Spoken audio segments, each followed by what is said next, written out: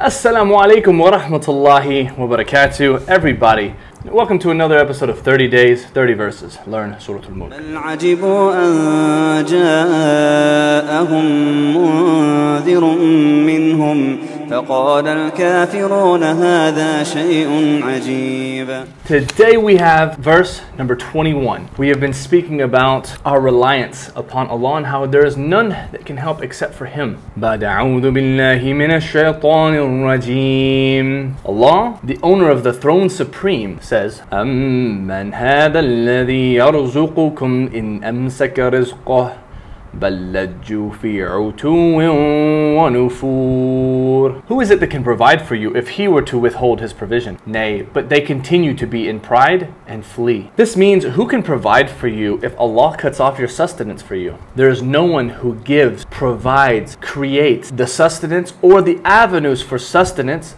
except for Allah subhanahu wa ta'ala. And He has no partner. This ayah is an evidence proving that they do indeed know this, but yet they continue to worship other than Him. Thus Allah says, بَلْ لَجُّوا, meaning, nay, but they continue, meaning they were going to persist in their disbelief and their disobedience and worshipping of other than Him, as well as their lying and their misguidance. فِي عُتُوٍّ وَنُفُورٍ, meaning their pride, their arrogance, and they will flee. Meaning their obstinance and their arrogance causes them to flee from the truth. They do not listen to it, nor do they follow it. Alright everybody, that is it for today. I pray that Allah subhanahu wa ta'ala has allowed us to benefit from this reminder. May He allow us to complete this month to give us the best of this life and the next. Lasso that like, settle up on the subscribe, share this with people you know will benefit, and as always, y'all take care now. Assalamu alaikum. بل عجبوا أن جاءهم منذر منهم فقال الكافرون هذا شيء عجيب.